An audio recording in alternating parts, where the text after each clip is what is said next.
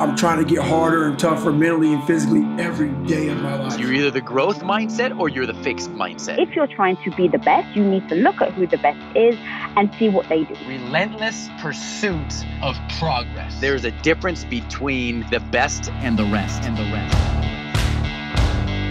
Welcome to the Brute Strength Podcast. Champions are built in the mind first. Where we interview scientists, world champions, doctors, and experts in just about every area of health and fitness. What do you care enough about? What are you fascinated enough about to go so deep and learn so much that you'll know more about it than anyone else? And now, here's your host, Michael Cazayoux.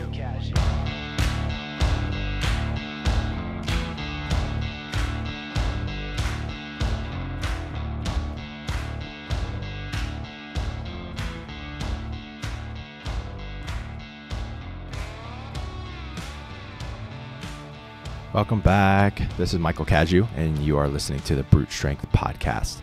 Today, I am joined by Dr. Gabrielle Lyon. Lyon like a lion, but with a Y. Dr. Lyon is a functional medicine physician specializing in muscle-centric medicine. She believes that we should stop focusing so much on body fat loss and more on muscle gain. So basically, we should stop focusing so much on the problem, just continuing to stare at the problem, and start focusing more on the solution. Because the more muscle you have, the more metabolism you have, the easier in the end it will be for you to burn fat and to maintain results that you're looking for. And we dive deeper into protein than I've ever dove, for sure, on this podcast. So we talk about how it relates to body composition, performance, longevity, why you need to balance your protein intake at each meal. I ask her if red meat is really bad for you or if that's just a myth. We talk about protein cycling. We go over the new vegan, what is it called? Not Game Changers. Is it Game Changers? I think it's Game Changers, the new vegan movie that everybody's all up in arms about. We talk about greenhouse gases, all kinds of fun stuff. We say some potentially offensive things on this show, so that might be exciting to you. It might not. So without further ado, please help me welcome Dr. Gabrielle Lyon. Dr. Lyon, welcome. Hi. I'm stoked to be here with you today. So I obviously want to dive all into your nutritional science and protein background, your bread and butter, what you're talking about day in and day out. But before the show, you told me some really interesting things that I think probably say a lot about your character and a lot about how you became the person and the expert that you are today. And the first thing was that you spent 17 years in formal education, and I think you had some challenges along the way. So why don't we start there? Tell us about that. Yeah, so schooling has never really been easy. It's interesting because it's something that I love. I love education. I love learning. You know, I did 7 years of nutritional sciences alone, but the process of schooling, the discipline, the physical discipline of having to sit and learn for so many hours was really, really hard for me. Did not come easy. In fact, it created a ton of anxiety. There's many times that I failed. And in fact, when I went to my fellowship, which I did a fellowship at WashU in St. Louis, and that's one of the top 5 in the country. When I got there, the residency director, she was pretty cruel. And, you know, with academic medicine, it's not this warm, friendly environment. And she told me I was no better than a 4th-year medical student. Literally. Yeah. And it's, you know, had done 3 years of family medicine, 2 years of psychiatry training, and then was here headed for a fellowship.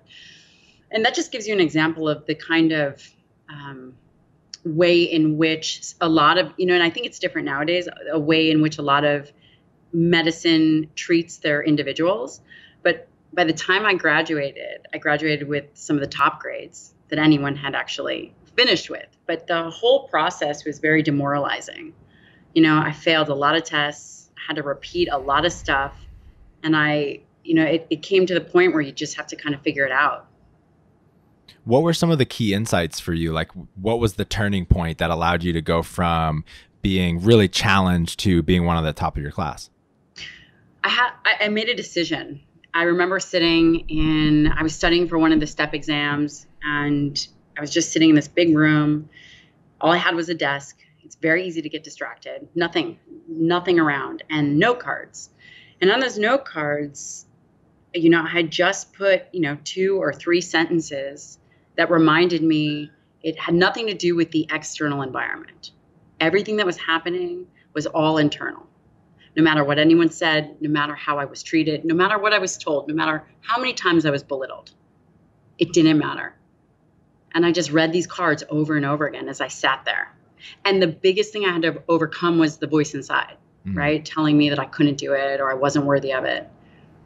And that was the biggest thing. So let me get this. Let me see if I have this straight. So your insight was that your internal environment, how you feel about yourself, was and still is up to you, and you don't have to be affected by what other people say, by external stimuli.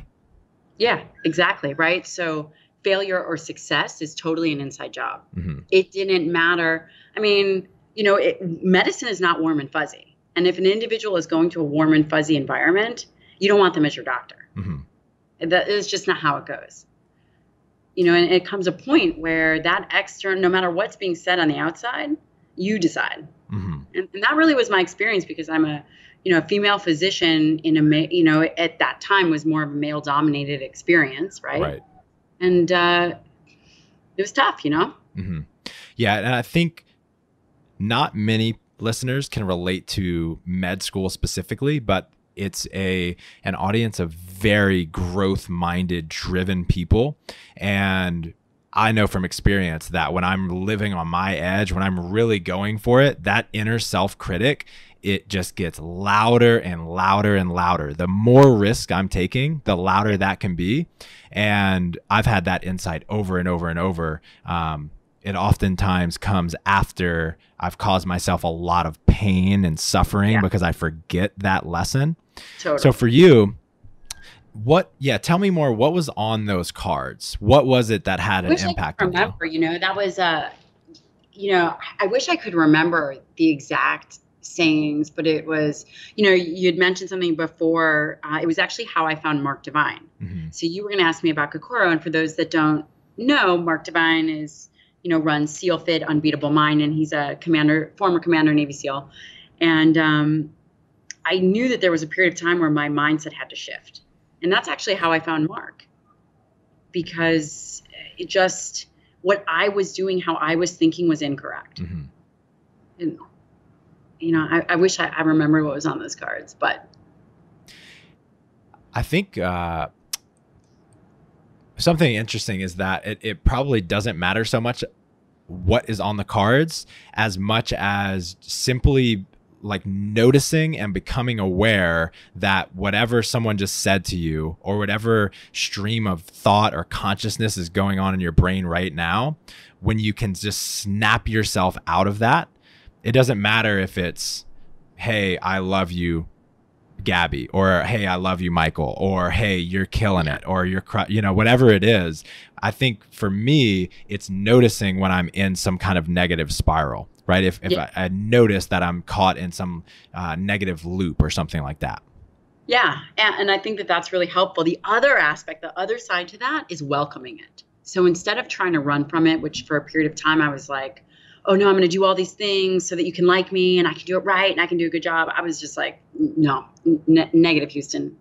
It's about, come on, bring it. You've got something to say. You want some criticism. I cannot wait for it. It's going to make me better. Come on. So there'd be periods of time where you're up for 24 hours. Every third day, you're up for 24 hours. And it was like the harder it got, and you're responsible for people's lives. I mean, you're literally responsible. It ends up on you. Everyone's like, oh, you're just a resident, or oh, you're just a fellow. I am sorry. That is not how that goes. There are individuals whose lives you are responsible for. Truly. And, you are definitely sleep deprived. You're in an environment where it is not healthy, mentally healthy or physically healthy. And you're criticized and scrutinized. And there was that period of time where that was a negative for me. And once that no longer was a negative, then I was able to excel.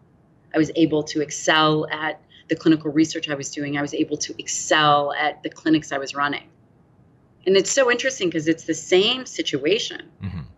You know, it's kind of like the SEALs that I take care of. You know, we had talked about earlier, my husband's a SEAL, and, you know, you've got two people standing, getting ready to jump out of a plane. And you have one guy and his heart's racing and his blood pressure is, you know, like even. And he's like, let's do this. I can't wait. Same situation. You have the other guy next to you and he is terrified. His heart's racing. He's got some shit in his pants.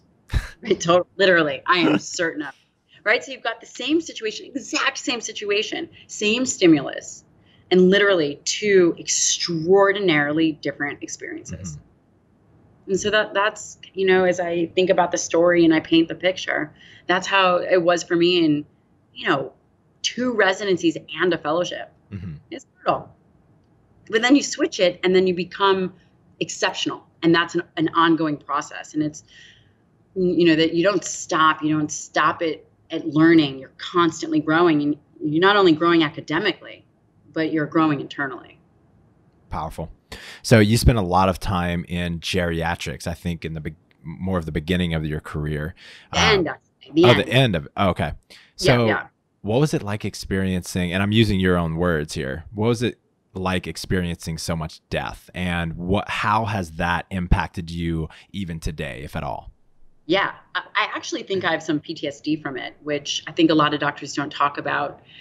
So part of the deal was I was going to do a nutritional science fellowship at WashU in a very famous scientist lab. And in order for me to do that, the deal was I was also going to have to do geriatrics. For people who don't know geriatrics, it's over the age of 65, but really they call you the death fairy. So it's the later on, it's the end of life. You're also doing palliative care. You're literally at the bedside of dying individuals. Mm-hmm. And you could run in through 30 a day. Mm-hmm. I mean, it's like outrageous. It's definitely a certain amount of PTSD that I think a lot of individuals, maybe they don't experience, but I did.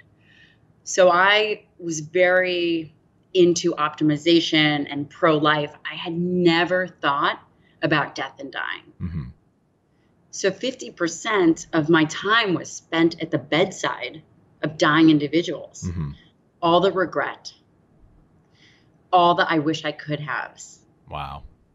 I mean, you know, person after person, can you imagine? You know, and then as you watch their lives unfold and their stories, and it's as if, I mean, there's no coming back. Mm-hmm. So it did a few things to me. And number one, it probably made me the most paranoid person on the planet, aside from my husband. Mm-hmm. No, not kidding. But it really made me experience the fragility of life. It is, nobody gets out alive. Nobody escapes, right? It is inevitable that it will happen to every single one of us. Mm-hmm. And that end looks different for everyone. Mm-hmm. And not seeing death so many times, so close, really makes you think about how fleeting everything is. So that's one part. It's kind of the dark, I feel depressed, I'm going to go cry in a closet now. Mm-hmm. And then there's the lighter side. And that side is, man, every second counts. What are we going to do to make it happen? Right. How are you going to optimize your body, right? So every workout you miss, that's it. That day's gone. And there's going to be time when you're 85 years old going, man, I wish I was doing that sprint interval where I vomited, but I missed that day because I didn't feel like it. Mm-hmm. You know? So what we do midlife really alters the trajectory of how we age. So those were two really important experiences that came from that. And, you know, that death never escapes me. It is always something that, you know, I'm thinking about or seeing. So it's tough. Yeah. And it can have one of two effects. It can really depress you and make you worried about your looming death, or it can have such a positive grounding effect of making you appreciate what you have now. And like you're saying, really take care of this meat suit that we're in and we're going to inhabit until the day that we die, so that we have a higher quality of life for longer. Yes. And that inspires me. So I'm very outspoken, and we touched on this. I'm very outspoken when it comes to protein, aging, and muscle. And I'm outspoken because I've seen it. So everyone can argue, oh, be vegan, be vegetarian, and all of these people that are, like the mouse with the microphone, they haven't sat at the bedside of dying individuals that had fallen and broken a hip, and now they're at the end of their life because they couldn't support themselves physically. The conversation is totally different, right? So whereas the sphere of, I'm in the paleo world and I'm going to argue about this, or I'm in the vegan world and I'm going to argue about this. I'm sorry. That's all great in theory.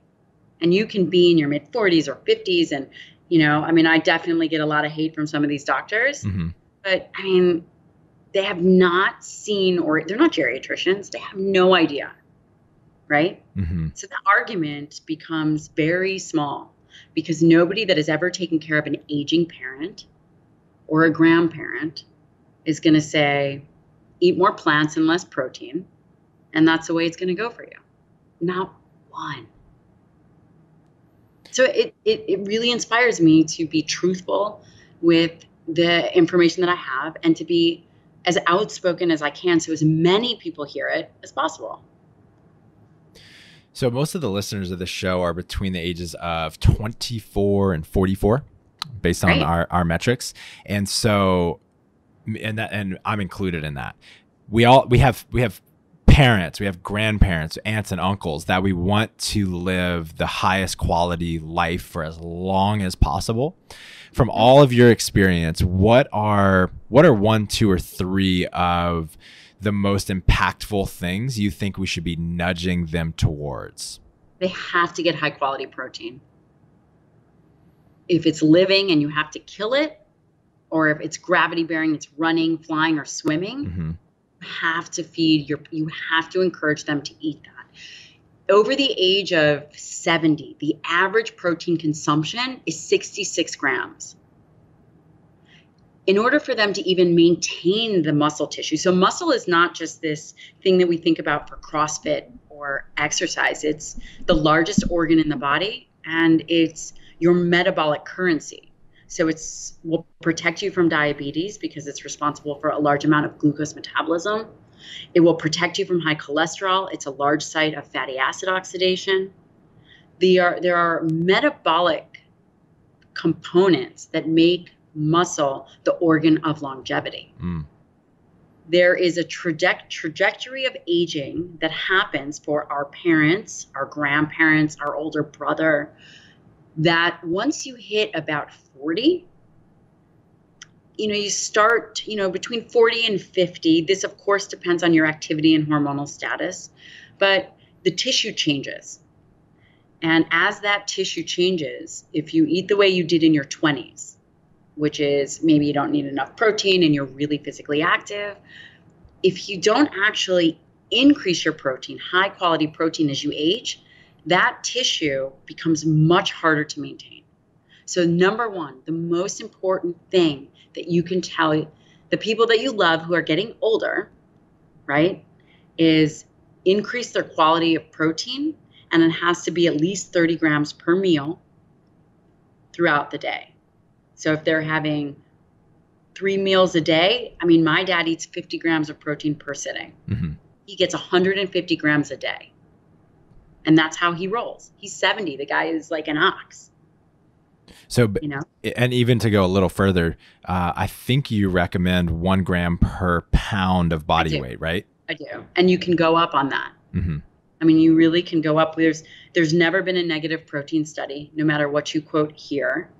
What do you mean by that? There's never been a negative study. Saying, reduce your red meat. Protein is linked to cancer. Protein is linked to heart disease. None of this is high quality evidence. So in fact, it's observational epidemiological data, which no healthcare professional would ever make a recommendation on. In fact, if we were talking about turnips, nobody would care. But there is agenda behind the message of eat less protein and eat more plants. It's agenda driven. It is 100% not evidence-based, not high quality. Let me say that. There's quote evidence. It's very low quality evidence. Whereas on the flip side, you have randomized control trials, multiple, like even the DASH diet or the Mediterranean diet, that are higher protein, which are all randomized control trials that show the benefit. So it's unfortunate that we live in an environment now where there's a lot of misinformation that's driven by big money. And that's really what we're seeing. So why are the studies promoting lower protein diets, vegan diets, et cetera? Why are they low quality? The studies are low quality because they're observation or epidemiologic. So usually it's based on something called a food frequency questionnaire. So 10 years ago, tell me how much protein you ate. I don't know what I ate yesterday. Exactly. Me neither. I mean, I don't even remember last time I slept. So it's impossible. And it doesn't account for, did you smoke? Do you live in a polluted area? Are you eating a cheeseburger? I don't know. I mean, they're not well controlled. You cannot make massive health recommendations based on low quality evidence. It's unethical. But you have groups that at the heart of it all is they're against killing animals. And I can appreciate that. But that's a whole other topic of conversation rather than saying, so make it about that. So if you're against animal cruelty and killing animals, please make it about that. Rather than protein is bad. Right. Because it's hurting people. So that message is creating and adding to an aging population. It is devastating. The consequences are devastating. I am a practicing physician. So I am not a physician on the internet. I am not just I read it in a book and now I'm teaching it to you. I see patients in my clinic. And the results are devastating. So don't do it. And people have to filter out the BS. One more thing I noticed you say was hormonal status. I can't help but think of us changing our hormonal status on Facebook in the future. Oh my gosh, that is so funny. It's so funny, Of course, optimizing testosterone and optimizing hormones are essential. So protein as individuals age and protein even in your demographic, right? It's key. Get your protein right. Everything else kind of falls into place. You have a very athletic community. They have to earn their carbohydrates. Right. But I will tell you this, for every 100 grams of protein you eat, you make 60 grams of carbohydrates through gluconeogenesis in the body. Break that down a little bit for us. So a lot of you'll see in, I take care of a lot of athletes, and a lot of them feel that they need to have a higher carbohydrate intake for performance. It depends on the athlete and it depends on their volume. Like the SEALs going out on deployments, they do need carbohydrates because just the amount of weight that they're carrying. You're talking about ops that are, they're going out for long 10, 20 hours. It's not, it's kind of, they need fuel. Yeah. But for everybody else, so if you have 100 grams of protein, 60 grams of that protein will get converted to glucose just in your body. So for me and my athletes, I start them at a very low carbohydrate. They earn it all. I mean, I don't go above 90, and I take care of an Indy 500 racer. He won the Indy 500, and people would think that that's not an athletic event. It absolutely is. Yeah, those dudes are at it for hours. And they've got vector force, and they have things that they're having to stabilize. It's a different idea of training, but it is high intensity. They're very physical. They're training when they're not in the car and then training in the car. Oh, I don't doubt it. Look, I've been in one of those Tesla SUVs and someone went like 0 to 60 like that. That was like a mini workout. And these guys are going so much faster. They're going around turns. They're near death. Yeah, I'm with you. Yeah. So, so you get the protein right and you earn your carbohydrates and you train hard. And you keep training hard and you figure out how not to get injured. And if you get injured, you figure out how to fix it. And those are the things, that I see, as individuals age, even as they've been athletes their whole life, they might have a shoulder that then hurts, and then they limit what they're doing in their shoulder. I have this rotator cuff injury. Fix it.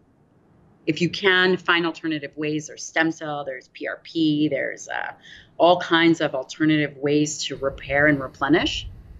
So that would be the 3 top things. Don't continue to limit your ability to move.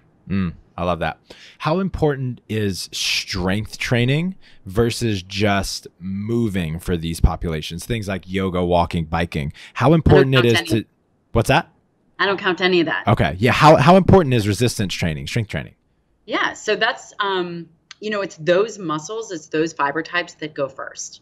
If you have hypothyroidism, so you'll see that individuals with hypothyroidism have a hard time with metabolism and putting on muscle.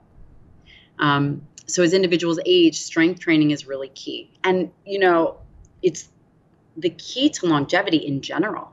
So if someone comes into my clinic and tells me they do yoga and they walk and they bike, I'm like, okay, so tell me what you're doing for exercise. There's a certain amount of stimulus and pain required for it to be effective. At least that's what I believe.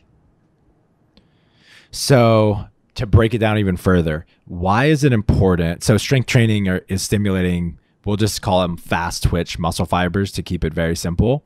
Why is it important for athletes, or not athletes, for aging populations to maintain fast twitch, the strongest motor units in their body versus their, the slower twitch? So I love this question because it's not just about the athletes. So anyone who is obese or has low-grade inflammation, so people that are maybe new to CrossFit or new to training and have low-grade inflammation, those muscle tissues are affected. And resistance training, when you contract the muscle against resistance, actually secretes something called myokines. And these are proteins and proteins that go throughout the body that lower inflammation and have multiple effects on the tissue. So, strength training, you have to maintain those fibers. You also maintain your metabolism by doing that. Gotcha. And is that because they are bigger and require more energy? Yes, sir. That is right. Love it. So you believe that we should focus more on building muscle than reducing body fat. Everybody talks about getting lean and right. They do their body fat test. No one talks about lean muscle mass. Right. So, right. It's this, I say this a lot. We're focusing on the problem, which is over fat. That's what everyone thinks the problem is, over fat, but it's really about under muscle. People are not over fat, they're under muscled. Because if you have, an ox of a guy who is lean and ripped, these metabolic processes are so much more effective and efficient than, being over fat. You don't want to focus on losing, quote, weight. You want to build muscle, which then burns excess body fat. I kind of think about it, and correct me if my thinking is wrong. Metabolism is like a fire. And the more muscle, the more logs you're putting on that fire. So then when you're just sitting around, the more you work out, the more muscle you build. When you're just sitting around at the house, this fire is just roaring and your metabolism is high and you're able to burn fat without even doing anything at that point. So I'm going to go hit the squat rack and then I'll be back. Yeah. Yeah, absolutely. So really, it's your metabolic currency. It's what you need. And then, as you age, and when I say age, like I said, I'm talking about 40s, it becomes more challenging, right? So you go through this growth period and you kind of have a peak, and the better an athlete you can be and the more training you can do, in the smart way. I don't want to say volume training because, I've done that and ripped everything, but, the better athlete you can be when you're young and you're hitting your peak is really helpful as you age. Got it. We have to think, your listeners right now have the capacity to really think long-term. What do they need to do now? Because it's really easy to be a hard charger now. So if they can do it smartly, then their trajectory of always being athletic is going to be there. Got it. So this my audience probably doesn't have a problem getting enough protein. So let's dive into more of the nuances within protein. So you're also a big proponent about balancing your protein intake across your meals throughout the day. Can you talk a little bit about that and why that's important? So the whole idea of where I came up with the 30 grams when I said earlier is they need at least 30 grams is you have protein is determined, the quality of protein is determined really by the indispensable amino acids. And those are the essential amino acids that you need. And of those indispensable amino acids, there are the branched chain amino acids. I'm sure everyone's heard of that. In particular, leucine. Leucine is the amino acid that arguably is most important for muscle health and body composition. Now leucine needs to be at about 2.5 grams per meal to trigger muscle protein synthesis. And I'm going to translate this all for the listener. So 2.5 grams of leucine equals about 30 grams of protein. So that's between 4 and 5 ounces of, say, a steak or chicken. So you need that to stimulate this process of muscle protein synthesis. And is that the same in everyone? It is the same in everyone because it's based on blood volume. Yes, that's a great question. It is the same if you have a 120-pound female and a 200-pound male, you still need a minimum of 30 grams because it's based on the amino acid level in the blood. And that's actually a very important point. Now, when you're young, you have a very robust response. So the key with leucine, this amino acid, one of the branch chains, that then stimulates muscle protein synthesis, which is really it's an mTOR. You've heard mTOR, so it stimulates mTOR. When you're young, you can get away with maybe 1.8 grams of leucine. But then when you age, your body goes through this process of anabolic resistance. So you actually need more protein to get the same effect that you did when you were younger. So your body is resisting gaining muscle. Yes, and it's resistant to the protein, the mechanism that protein stimulates. Got it. So you actually need more. So really, if you are over the age of 35 and you wanted to optimize yourself, I would say hit 40 grams of protein. You cannot go wrong. And you distribute it throughout the day so that the machinery starts and then it can reset and then it starts again and then it resets. And there's many different ways to do it and people can play with it, but I definitely wouldn't recommend going below 40 grams of protein. Got it. So like what happens if someone is fasting until noon, then they're eating a salad with like only a little bit of meat, maybe 20 grams of protein, and then they're eating 150 grams of protein at night? What is going to happen to them over time? So they'll get what we call skinny fat. It's interesting. So some individuals will say it's the total amount of protein per day that matters. So they're getting 100 and 120 grams of protein at one meal. They are getting all they need. They might be getting, quote, all they need, but you're not doing it in a way that optimizes body composition. There is a threshold for effectiveness. So you absorb all of it. So you'll absorb that 100 grams. But really, you only require probably around 50 to max out the engine. So now that other 50 is totally gone to waste as it relates to muscle. So it's not a great strategy. And over time, you can definitely lose muscle tissue that way. Got it. Well, I'm not going to be doing any of that. So what's up with red meat? You mentioned red meat earlier, and I think there are a ton of myths about it. What's the deal? Red meat is the OG of superfoods. It's great to hear. That's, that's great to hear. That's it. So red meat is really one of the superfoods. You have iron, you have B12, zinc, selenium. They've never proven that there's an issue with it. Mm-hmm. And I think that they had the Annals of Internal Medicine release those 4 studies, their analysis that said that we don't need to cut back on eating red meat. You don't. And I don't know if you've seen it. It's been a pretty big. It's gotten a lot of pushback. They tried to discredit the scientists who put this out, and the scientists didn't care what the answer was. So there was a group that that got together and they looked at all the data. I think it was about 4 million people. And they wanted to see if actually red meat was bad for you and if we really needed to further reduce it. What they found is they couldn't find any strong evidence that linked red meat to chronic diseases. And they published these studies, which was a really big deal. It's probably the biggest news in nutrition in the last 20 years. And in fact, it was so impactful that they went after the scientists. Wow. Yeah. And, it just turns out that these groups that were saying to reduce the meat were making massive health recommendations based on very low quality evidence. So yeah, tell us a little bit more about that. Like what's going on? Why are so many newspapers and articles online talking about how bad red meat is for you? Why are even doctors, a lot of doctors recommending it? What's going on behind the scenes that's making this happen? It's really interesting. So the doctors have no idea. They are, I got this journal from one of the medical journals talking about how protein increases cancer risk in prostate cancer. And then you look at the evidence and it's horrible evidence.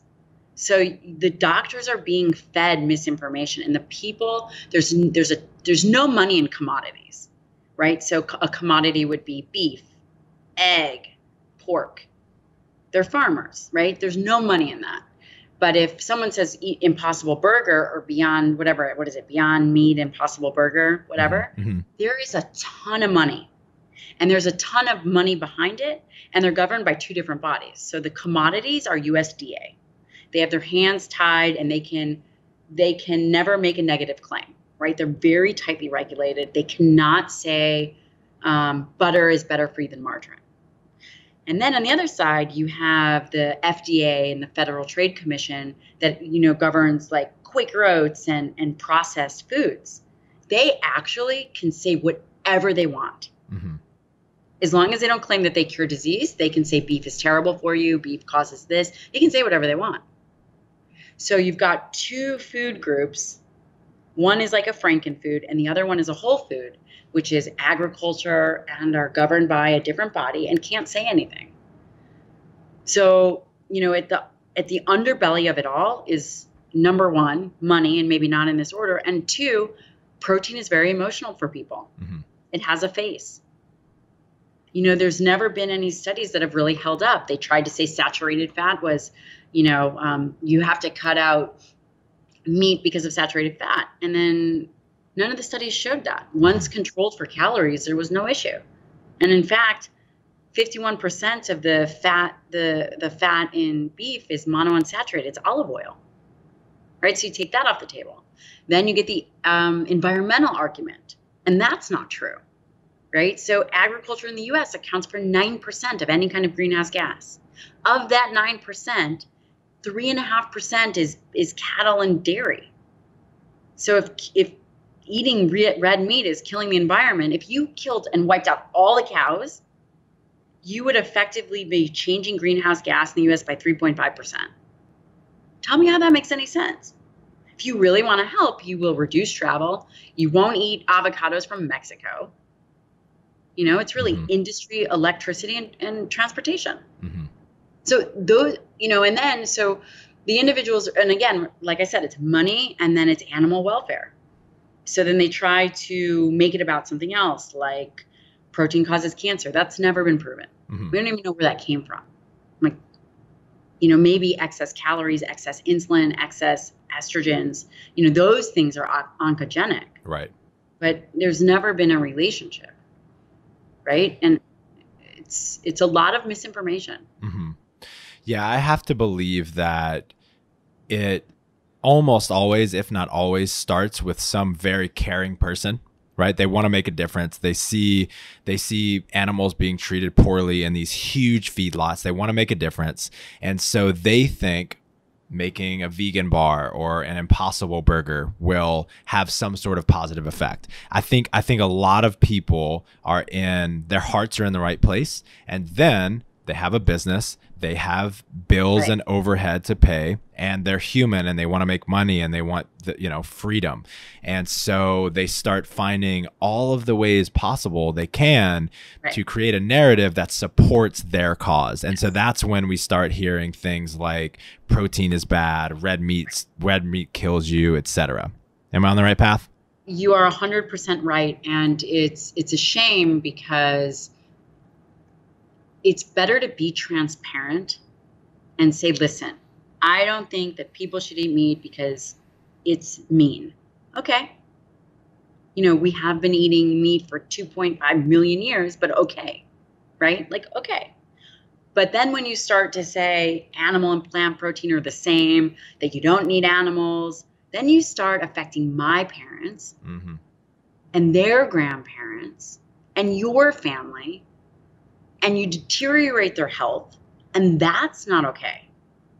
So keep opinions and your emotions on one side and be open with it, have your heart on your sleeve, do whatever you want, but don't bring your BS to the rest of the world and say that these are the quote health reasons why you should be doing these things, because that is not accurate. I was on national television with 5 plant-based physicians and myself. And I literally, they would say, it was just, it hasn't come out yet. I can't really talk too much about it, but I could say the sky is blue, and they would say, no, it's green. They'd say cattle is, we're eating too much meat and it's killing the environment. And I'm like, well, but if that's the case, then but agriculture is only 9% of greenhouse gas. How is that the cow's fault? And the cows are living on lands that can only be used to roam cattle. You can't grow broccoli in North Dakota or Montana. I mean, that's cattle land. I mean, that's what. So they were making, and they would say, no, you're not. That's not right. And did you see the movie Game Changers, which is, by the way, terrible. I mean, I can't even think anyone that even watched that and was like, oh yeah, this is good or relevant. It's not. Actually, probably I'm finding out more and more, like, a surprising number of people. I was in a CrossFit gym today, and there were like half of the people had watched it. A couple people are like trying a vegan diet. I mean, it was just such a joke. I did not even find it compelling. They don't even tell you vegan, vegetarian. Are they eating fish or eggs? We have no idea. They just say, well, plant-based. Well, the American diet is actually, I hate to break it to everyone, plant-based. It's 70% plants already. We're already doing plant-based diet. They didn't have they have no science. They just made it up. I mean, the stuff that they were saying, they just made it up. And almost none of those athletes were, they built their career on proteins that were not plants. Either fish, chicken, we don't know, drugs. I mean, some of those guys aren't drug-free. Okay, yeah, you can eat a bunch of plants and take a bunch of drugs. Okay. Most of them had the worst career, worst seasons of their life, went on to retire. I mean, certain diets work well for certain people. It's fine. But to make a propaganda film and say that is, quote, healthy, I mean, it's such a joke. Nobody, I mean, you mean to tell me in your heart, people really believe that the protein in plants is the same as protein in animals? How does that make any sense? Muscle feeds muscle. Plant feeds plant. People just have to rip the veil away. Yeah. It's so obvious. Yeah, it's just great. It's great marketing and propaganda. And I want to be clear. I'm a huge proponent of people moving away from eating so much meat that comes from these massive food lots and eating more free range and regenerative agriculture animals. I'm a huge proponent of that.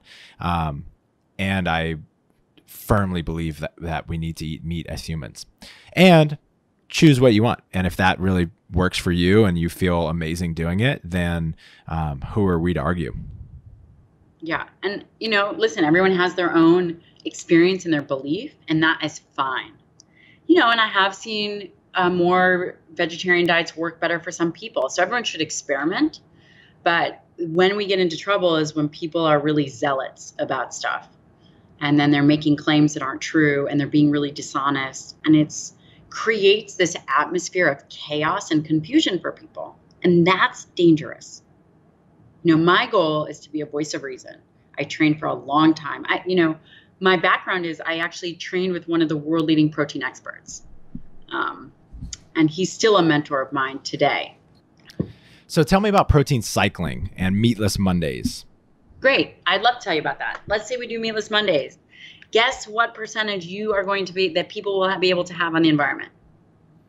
Meatless Monday, I'm not even going to let you guess, 1.5%. So tell me, back up. So what is meatless Monday? So everyone thinks that they're going to make an impact on the greenhouse gas by reducing meatless Monday, or by reducing meat. It's called Meatless Monday. So I just want to share with you the statistic of what percent individuals are actually making an impact. Mm-hmm. You'll impact greenhouse gas by maybe 1.5%, maybe. Maybe.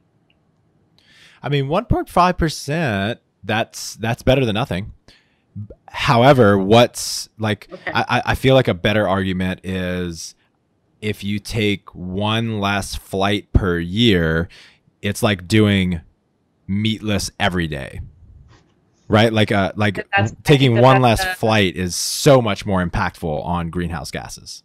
I mean, I don't know the number, but that would make sense to me. Mm-hmm. I would say that at some point it doesn't make sense to sacrifice your health and well-being by saying, if you do a meatless Monday and the best that you could ever do would be to affect greenhouse gas by 1.5%. That's not, I would find other ways to do it, like don't waste food, travel less, eat locally, mm-hmm. but don't sacrifice your health, because you sacrifice your health, someone like me is going to have to take care of you. Mm-hmm.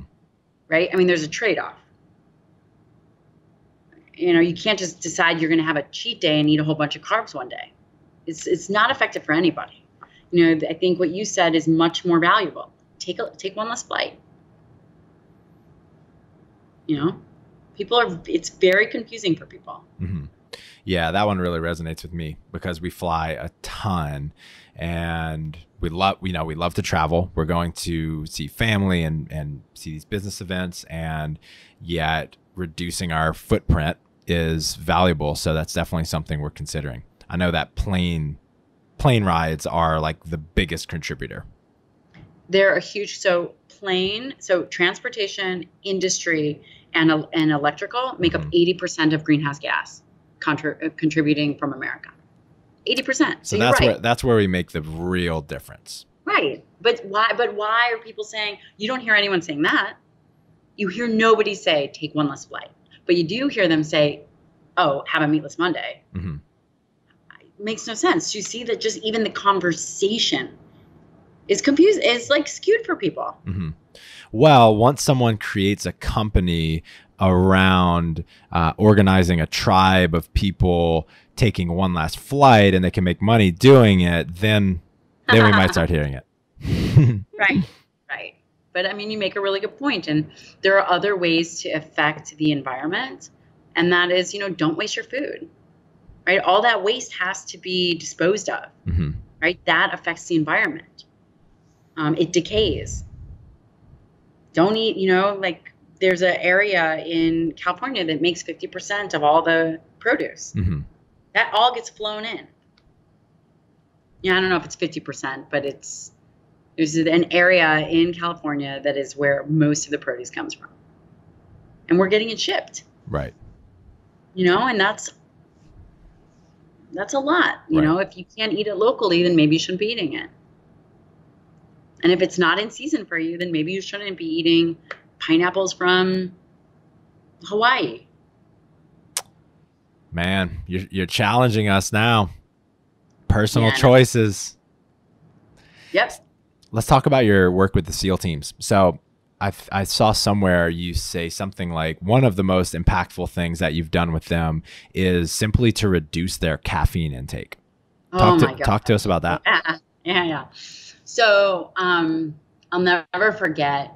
I had a SEAL in. He'd been in for 20 years. I'm trying to think of how much I can say about him. He's literally a tree trunk. So he's a breacher. So he's the guy that goes in with all the explosives, about 260 pounds, and sitting in my office, so calm.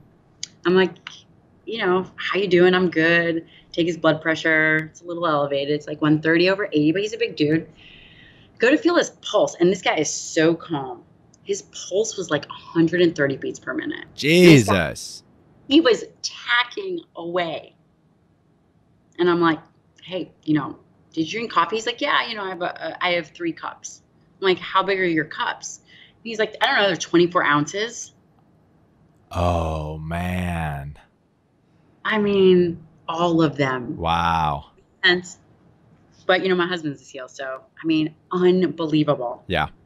These guys are, it's outrageous. So, you know, one of the things that we work on a lot. So I do a lot of environmental toxicity with them and a lot of infectious disease. When they go on deployments, a lot of them come back with whipworm, schistosomiasis, you know, whatever from eating and being in the waters. But really, when they come back, it's all about resetting their nervous system, making sure their hormones are optimized, and then reducing all the stimulants that maybe they're used to taking, like coffee. And why is that important? That is not a way to maintain any kind of longevity. You know, it's not good for the heart. It's not good for the body. It's not good for the nervous system. It affects sleep. You know, there's a lot of nicotine use, a lot of nicotine gum use, which, you know, for a small amount, it's not bad. You know, it's great for appetite. It's great for stimulation, for neurocognitive function. But what happens is you become very desensitized to these things. And then the amount that you have to ingest to get the same effect becomes higher and higher. You know, and, you know, I look at it from the standpoint of these guys are my friends, you know, my husband's friends. And, you know, you worry about, you know, again, that goes back to the geriatric fellowship that I did. You know, I've seen the end of life. You know, I've seen veterans at the end of their life. You just think about how the ending can be different, and the choices that you make in the middle affect that ending. Mm-hmm. So what effects have you seen it have on people removing caffeine? A lot of people with chronic anxiety get better. That's a powerful one, and that makes a lot of sense. Yeah. Yeah. So the chronic anxiety gets better. And the sleep issues really improve, and people don't realize how sensitive they are. I find that they become much more effective.